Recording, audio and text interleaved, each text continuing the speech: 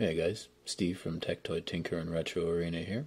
I wanted to do another quick video just to show you guys some changes that have happened between yesterday and today. I was able to add 10 more systems. This is one here. That's one too. And thanks to Crash Override, the N64 is now working as it should be. I added Pico 8. PC Games is actually the wrong listing. It just simply doesn't have a proper theme icon yet. It's actually Tick 80.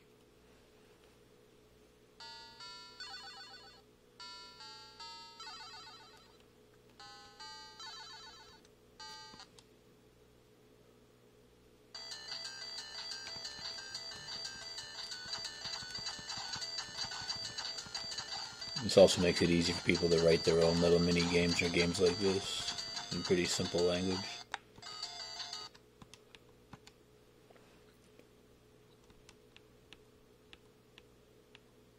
Just give you guys a quick look at what's in here. DOSBox isn't quite ready yet. It works, but unless you have a game, like there's no keyboard, so unless you have a game that just boots right into the game won't work. If you have to enter something, it's not going to work. So like this will work because it boots right into the game.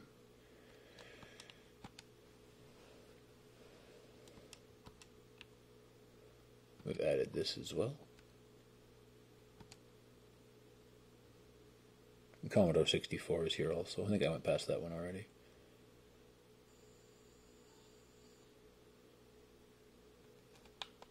You gotta push the top couple buttons, L and R, to get through the menu there, and then it boots the game. This button is a virtual keyboard in this emulator, or core, I should say.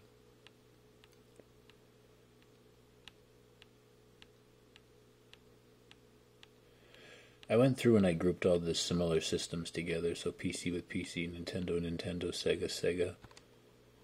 As I stated, Nintendo 64 was fixed by Crash Override. I'll show you that quickly as well.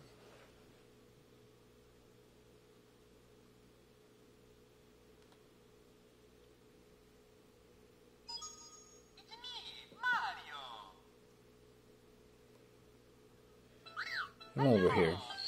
Even though we're on Ubuntu 20, the joystick, you push it all the way and it doesn't move the opposite direction. Everything's fine.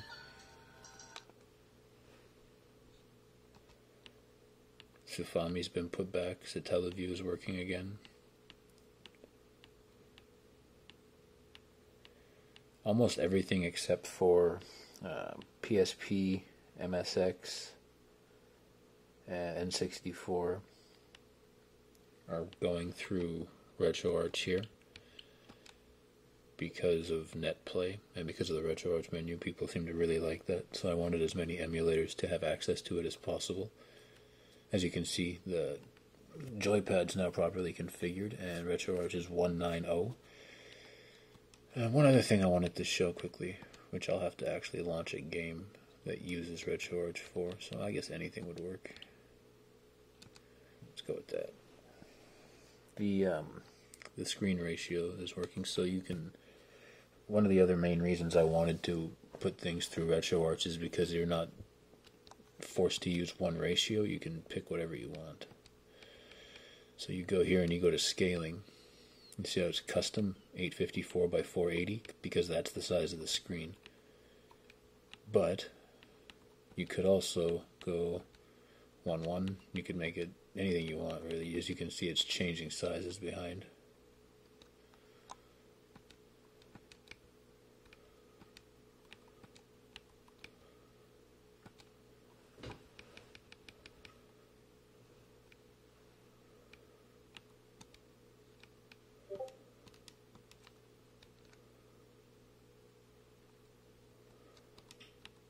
So that's a feature that I really like.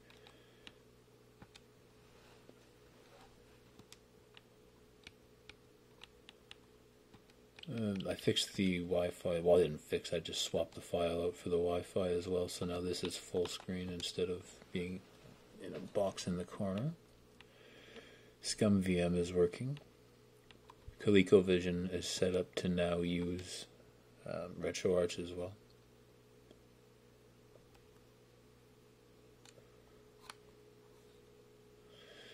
Now this emulator is confusing. It's like the other one. You have to press a couple of the buttons. You press the... So that does that. And this one brings up a menu here. So if I want to go... hold that down. Or maybe hold that down. And it'll bring that up. It works, I just don't know how to use it, is all. This isn't an emulator I really play with. Or a system, I should say. But, nonetheless, it does work fine. I'm just really bad at playing it.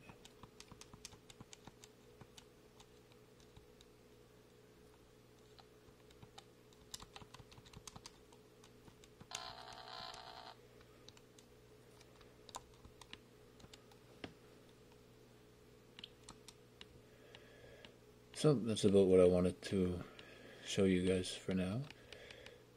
All these things you see have been tested and are working. So that puts the current total at 70. And the only thing that's really missing is Nintendo DS. That's not working yet. It works on the Odroid Go Advance, but because of the new screen and the ratios not being ready yet, or set up properly yet, it kind of gets distorted. Also, because of the larger screen, I went through and took a look, and some of the themes that we were using on the other Odroid devices actually work here, such as this. So there's a couple things that aren't added, but as you can see, with the new screen, these pictures actually look really good. And so it supports not just the... I gotta find one where I got the... There we go. When you have something scraped and you have the box art too, it also does the synopsis of what the game is in the corner too, which I thought was really cool. So anyways, that's where the build is going. We're at 70 systems, as I said, still working on Nintendo DS. Everything else seems to be working fine. As always, thanks for watching. Take care.